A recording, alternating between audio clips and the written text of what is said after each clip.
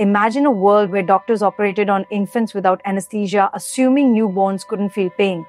This was reality as late as the 1980s, and the question of when human consciousness begins remains deeply debated. Hi everyone, welcome back. Today we explore the origins of consciousness in humans, guided by neuroscientist Joel Frohlich's insights. Does the spark of self-awareness light up at birth or even earlier?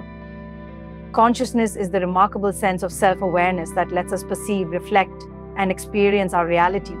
It remains one of the greatest mysteries of the universe, and despite advances in neuroscience, understanding its origins is still elusive.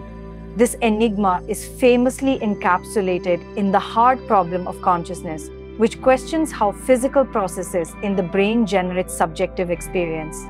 Various theories attempt to address this. Dualism suggests a separation between mind and body, while materialism claims consciousness is purely physical.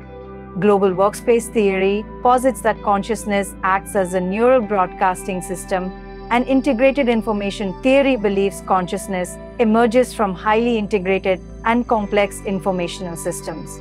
Yet, even with these theories, the full picture remains incomplete, leaving us to ponder the true nature of our own awareness.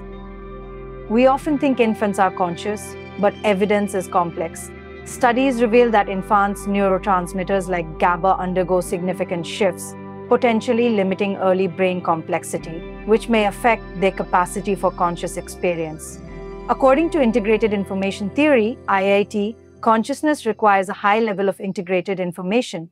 Since GABA functions differently in infants, initially acting as an excitatory neurotransmitter before transitioning to its inhibitory role, the infant brain may lack the neural stability needed for conscious awareness. For example, GABA's early excitatory function may contribute to a chaotic neural environment, unlike the organized complexity seen in adults, which is associated with consciousness. Additionally, global workspace theory suggests that the neural broadcasting system necessary for consciousness might not be fully developed in infants, further complicating their ability to experience awareness. There's compelling evidence suggesting newborns can form expectations, remember, and react to surprises. For instance, studies have shown that newborns exhibit a startled response when their expectations are violated, such as hearing a sound they didn't anticipate.